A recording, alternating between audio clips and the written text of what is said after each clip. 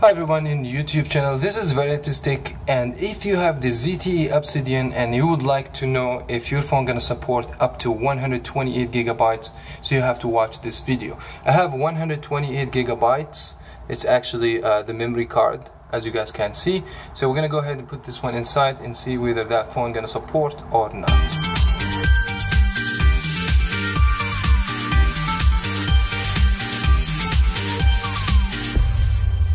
First, let me take the back of the phone actually and see what it's gonna happen. This phone actually is not Snapdragon, it's a MediaTek processor 1.1, which is I'm not quite sure if it's gonna work or not.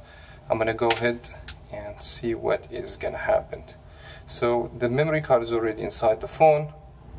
So just go ahead to the settings and go to storage and go over here down, which is say SD card, and you have 119 gigabytes. That means that the phone actually was able to recognize the 128 gigabytes working. So this is actually amazing. This is very cheap phone. It's a $19 phone and actually read up to 128 gigabytes. Even that the company says 32 gigs only.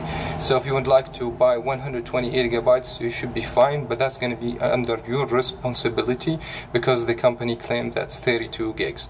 That was very much it for that video. If you find this video very helpful for you, you can leave the thumbs up and don't forget to subscribe if you haven't already.